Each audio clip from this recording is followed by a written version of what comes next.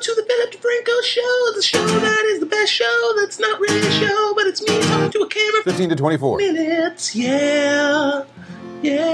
Sup, you beautiful bastard. Hope you've had a fantastic Thursday. Welcome back to the Philip DeFranco Show. Buckle up, hit that like button, and let's just jump into it. And the first thing we're going to talk about today is in very interesting entertainment and business news. Let's talk about Zendaya. And the reason for that is the news has now come out that she actually filmed a movie during quarantine, and this could actually be a big deal for the film industry. You know, since March, when lockdowns began, we saw productions on pretty much every film and TV show just shut down, leaving future and planned projects in this kind of wonky limbo. We started seeing headlines that Hollywood could actually be losing $20 billion due to coronavirus delays. And with all of this, one of the many projects that had to stop was the filming of season 2 of Euphoria. Right, it's that fantastic show led by Zendaya on HBO. It left the cast, the crew with nothing to do or work on. So, according to Deadline, one night during the quarantine, she calls up the show's creator, Sam Levinson, and asks him if he could write and direct a movie during quarantine. And just 6 days later, he churns out a script called Malcolm and Marie. He cast John David Washington as Zendaya's co-star. Shooting began on June 17th. It was completed as of July 2nd. The public then starts learning about this thanks to a report from Deadline, as well as a photo from Zendaya posted yesterday from the film. And with all this, while there have been kind of rumors and rumblings about what this movie is, that's not the main interesting thing here. The interesting part here is how they managed to shoot an entire movie during coronavirus lockdown, right? Because there's been this big question for Hollywood of how do we actually get back to work? Especially because as of recording this video, we are seeing the number of coronavirus cases in the country continue to rise. So how do you do it while trying to remain safe? And so this movie may actually be the example. According to reports, they worked with doctors, lawyers, and film unions to make sure that they were meeting safety requirements. They found a location called the Caterpillar House in Monterey County, California, where, according to Deadline, it was legal to shoot on private property, and that house sat on 33 acres of land, which was important because it gave distance between the cast and the crew and the outside world, with the cast and crew going up to Monterey and then doing a 2-week quarantine before shooting began. And reportedly, during those 2 weeks, everyone wore masks, social distance, had individual dwellings, rehearsed in the parking lot, ate in designated spots with food only prepared by chefs who also quarantined, and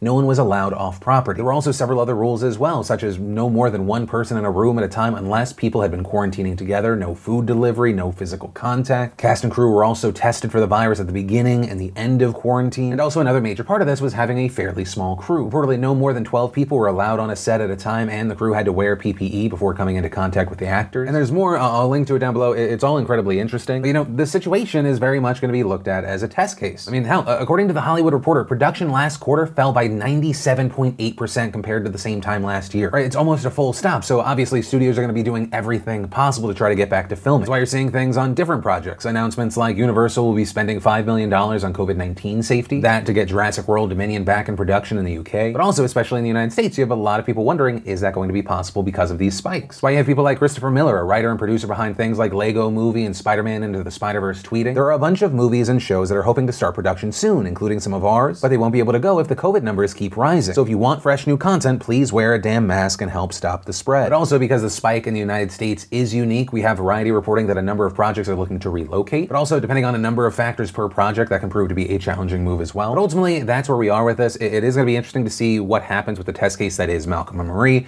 Does it become part of the new normal for Hollywood kind of kicking things back up? But from that, I want to share some stuff I love today, and today in Awesome brought to you by NordVPN.com/Phil. You know, whether you're working from home right now or you're taking advantage of those streaming services to decompress and escape the world for a little while, you are not alone. We've all increased our internet usage over these last few months. But if you're online without a VPN, you should probably fix that. And NordVPN makes it easy and affordable to protect you and your connected devices. And actually, not only do they provide security and privacy, they can also help keep you entertained. And that's because streaming services like Disney Plus, Amazon Prime, Netflix, they host different content libraries based on country. But with NordVPN, you can actually unlock those content libraries by just choosing a server in the country that has the show or the movie that you want. So you set it, boom, you get it. But main thing, to protect your devices and stream from anywhere today, head on over to NordVPN.com/Phil and use code Phil to get 70% off a 2-year plan and an extra month for free. And the first bit of awesome today is we had Bill Nye spittin' facts. Then we got an episode of Happier Hour featuring Hassan Minhaj and Maitreyi Ramakrishnan. Then we got a teaser for the new Hulu series Woke, featuring Lamorne Morris, easily one of the most underappreciated people on New Girl. Then, this is probably just for me, we got a dermatologist's entire routine from waking up to skincare. Then we had Billy Eichner's guest host monologue on Jimmy Kimmel Live. We got Eric Andre on Hot Ones. We got a peek at combat training for the old guard. And if you want to see the full versions of everything I just shared, the secret link of the day, really anything at all, links as always are in the description down below. And then it's been one of the themes of the week. Let's talk about the Supreme Court once again. And part of the reason we're talking about this today is the Supreme Court has dealt a massive blow to Donald Trump, ruling that he cannot block his tax records from being released to a grand jury, at least with his current defense. And that ruling came in not 5-4, but actually 7-2, with both Trump appointees, Neil Gorsuch and Brett Kavanaugh, siding with a majority, which we actually have a clip of that announcement.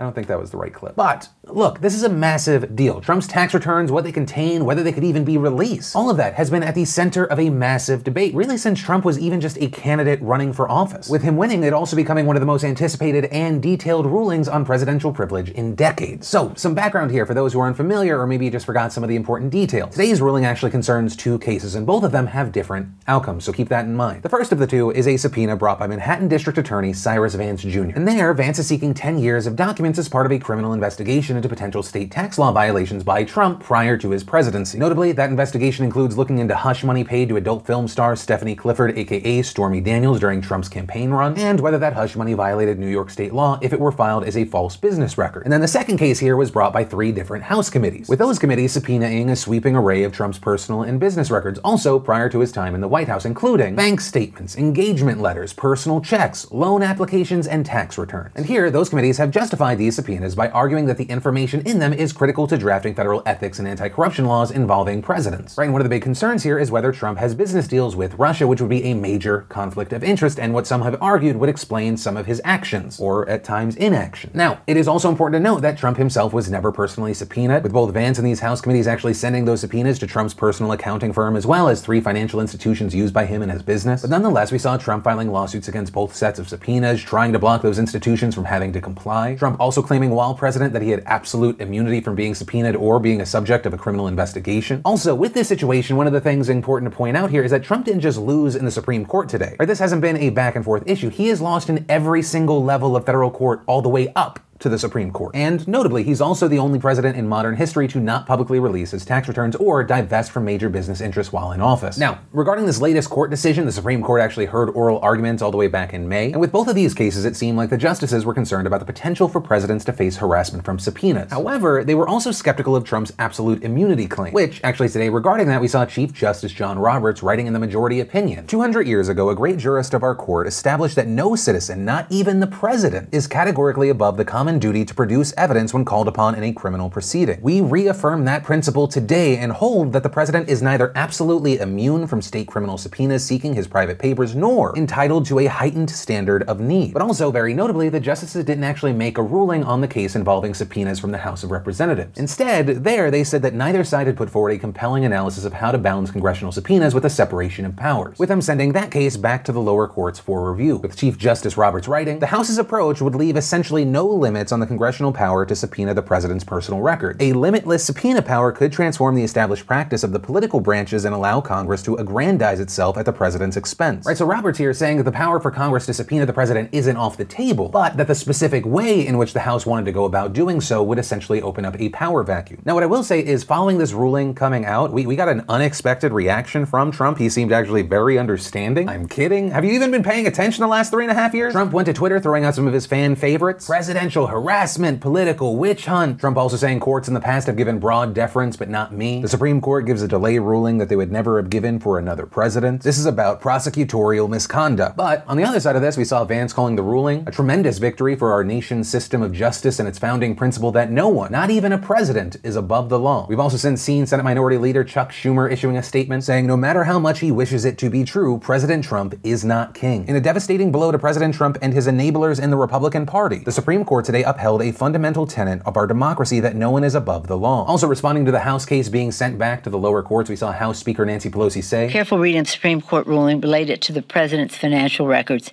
is not good news for President Trump. The court has reaffirmed the Congress's authority to conduct oversight on behalf of the American people as it asks for further information from Congress.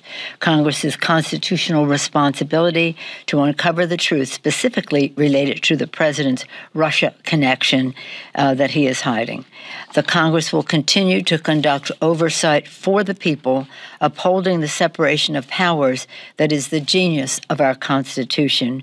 We will continue to press our case in the lower courts. We also saw Deutsche Bank, one of the banks holding some of Trump's financial records, saying that it will abide by the U.S. legal process and the final decision of the courts. But big thing here, if you're like, yes, I finally get to see Trump's tax return, chances are no, you actually won't. At least not right now or as far as this ruling is concerned. Right? To be clear, this information would be meant for the grand jury's eyes. And since grand juries operate confidentially, documents there very rarely leak. Though I will say anything's possible. We live in unprecedented, especially leaky times. I also think had the House received those documents, very likely that would have gotten out to the public, which, on the note of that possibility, right now it's been pretty much all but guaranteed that the House will not be able to get Trump's records ahead of the election. Though, to jump back, it's also not known when exactly these documents would be handed over to the grand jury, especially because, as SCOTUS noted, Trump can still fight the release by raising defenses other than absolute immunity. Which, I will say, with the Supreme Court, it feels like more and more a lot of their decisions involve, you can't do that, but maybe for a different reason, right? And so regarding that possibility, you have Axios saying that his lawyers will now just have to use the same arguments that they would use for a client who is not the president. That's also why we've now seen White House Press Secretary Kayleigh McEnany spinning this as a win for Trump. Right, this decision by the Supreme Court only states that the president is not immune to being subpoenaed, but it doesn't stop him from challenging the specifics of each of these cases. So with all of that said, it's important to remember that today overall is a loss for Trump. He is still able to buy time. Now, with all of that said, it will be very interesting to see what updates we get here. Also, I do want to pass a question off to you. What are your thoughts about the Supreme Court decision here? Even if we don't get to see those tax records, are you happy to see that absolute immunity for a president is getting knocked down? Does it make you feel like there's almost checks and balances like we were told when we were growing up? But while you maybe answer that, though, the last thing that I want to touch on is something else that the Supreme Court did today. So over a year ago, back in January of 2019, we put out a video called How a Horrific Murder in Oklahoma Might Turn Half the State into an Indian Reservation. Right? And we were like, this case might be a big deal one day and it's making its way to the Supreme Court, so we're keeping an eye out for it. Well, it eventually got deadlocked 4-4 after Gorsuch had to recuse himself from the case. But in the meantime, McGritt v. Oklahoma made its way to the court and had similar circumstances that would decide the fate of both cases. And boom! Here it is. Today, in a 5-4 ruling, the Supreme Court ruled that nearly half of Oklahoma is a Native American reservation in the eyes of the criminal justice system, with the New York Times calling it potentially one of the most consequential legal victories for Native Americans in decades, and noting that it could have far-reaching implications for the 1.8 million people who live across what is now deemed Indian country. And the lands included in this conversation include much of Tulsa, which is Oklahoma's second biggest city. And as far as who was the conservative justice that joined the liberal justices in this 5-4 decision, it was not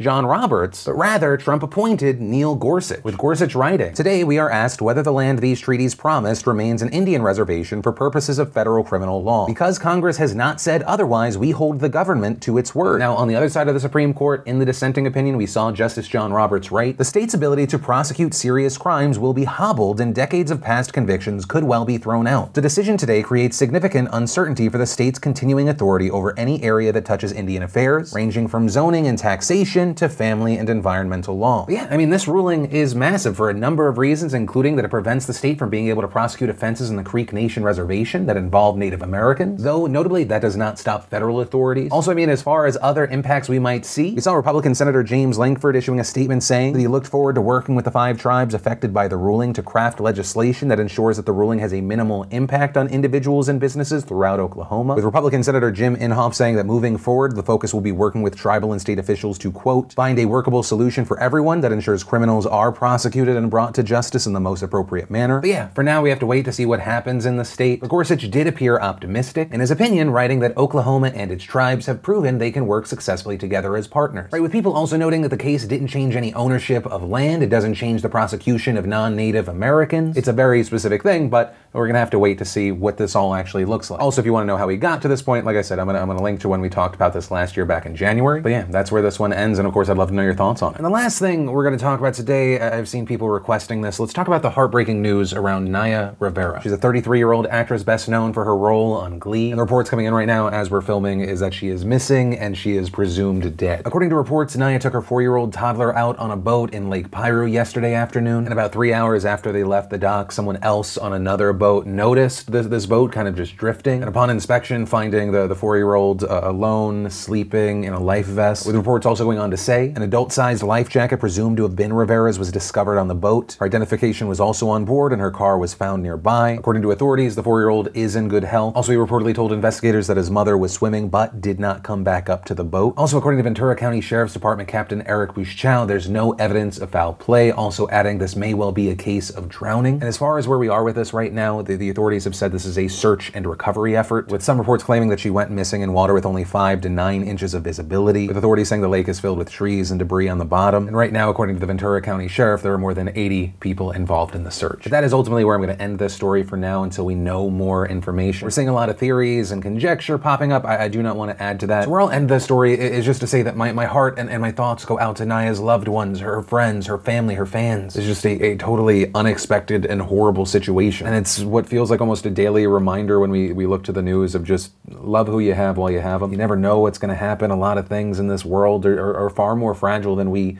think. Actually, I think we know. We try to distract ourselves with the millions of things that we can put in front of our face, but it's always there in the kind of the back of our head. I don't know. That's where I'm going to end this story. And that heartbreaking and somber note is actually where I'm going to end today's show. Though, you know, if there is something I can tag on to this, when I say love who you have while you have them, of course, the main thing that I'm thinking of is your family, your friends, stuff like that.